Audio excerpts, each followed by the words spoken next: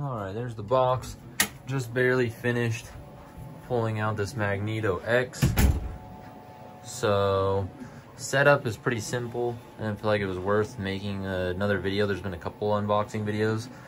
Basically, cut all the zip ties, take out your yellow spacers. You want to use the larger of the two, so you can screw up or down whatever the Z motors, so you can set the bed height.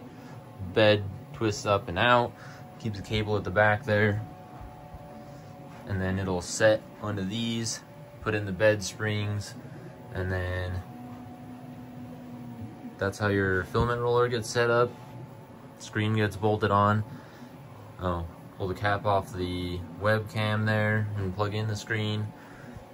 Now, before powering it up, you do want to make sure the print head is in the center.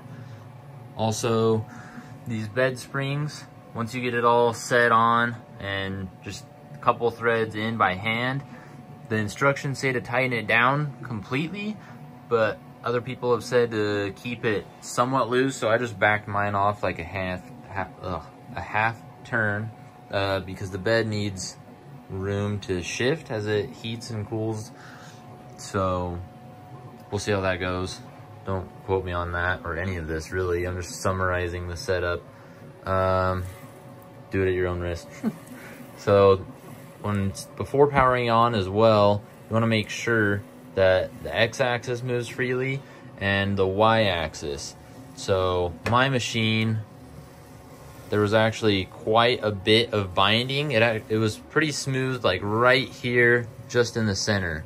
But coming out towards both ends, it bound up really bad and was like shaking and stuff, just trying to move it by hand. So my cousin was here helping me. We actually loosened this rail and then loosened that linear rail, and it was still pretty bad. So we went and loosened these carriage bolts so those could shift around. And we actually found that these two screws here on the end of the carriage to hold the cable chain, they're M3 by 10 that are in there. I don't know if you can see, but they were only holding on by like one thread. And so those were actually already stripped out when we got the machine. So we went and at the end put M3 by 12s in there, and they didn't bottom out or anything. It's holding good now. So double check that on yours. But yeah, we had to loosen all the rails, the carriage for the linear rails, and then this mount here is actually what we think was rubbing, because when it was shipped, I don't know if it's good now. It's hard to get in there with the spool holder. Let's see. But this side over here was actually like way closer than that side of whatever you want to call this piece of the gantry that mounts to the carriage. And so we think it was scraping right there, but once all that got loosened up, and the carriages and the linear rails, and moved it back and forth a couple times, it's moving quite nicely now. So you'll want to double check that on yours. I'm assuming they checked that and it's set up nicely before shipment, but it probably got banged around in shipping, and so that could have tweaked things. So that's the only thing that I guess we really had an issue with during the physical building setup of the machine. And I think that's about it as far as assembling the machine. I just have the cover off right here for cooling while I'm doing some test prints.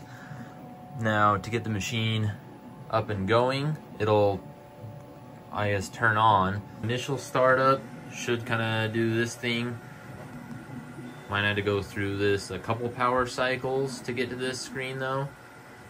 And then once it's actually to the main menu,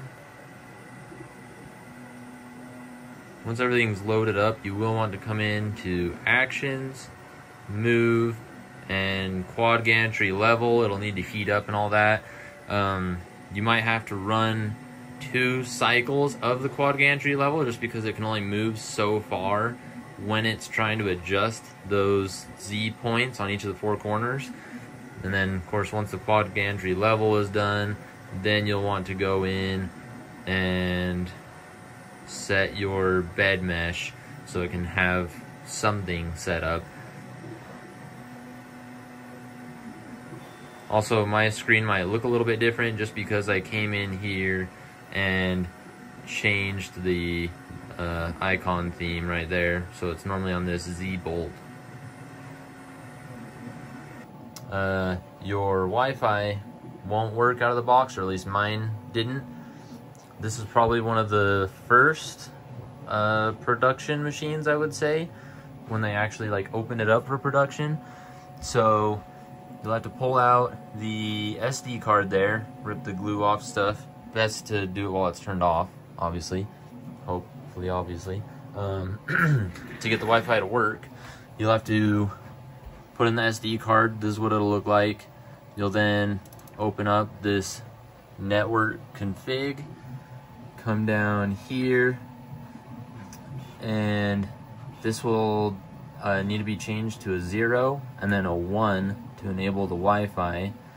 And then you'll have to type in your network name and Wi-Fi password right there and change the country code to US.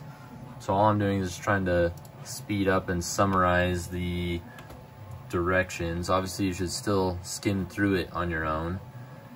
Then what you'll need to do once you're connected to Wi-Fi, I'm not going to show it, but type in your IP address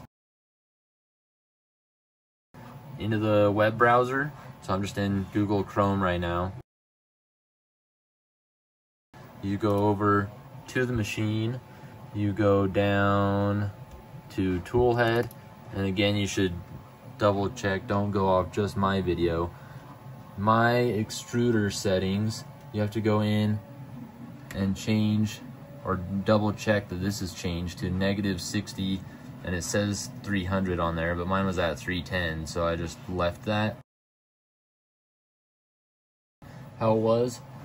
And then they want you to come down here to the filament run out stuff and just make sure that there's this pound key or hashtag, whatever you want to say, right there.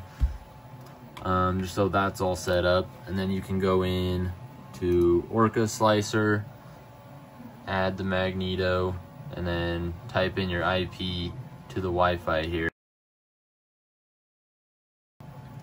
Yeah, then you'll have all these settings. I was already trying to break it going super fast, so I'll post a video to that here soon. So that's just getting it unboxed really quick, and then of course sitting here it has an issue with Clipper.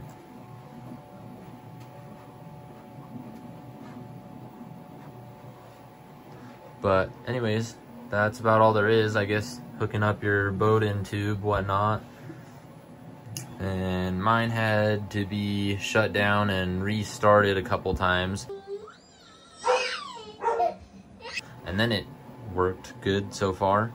I guess other than the screen blanking out, but I'm kind of jinxing myself now.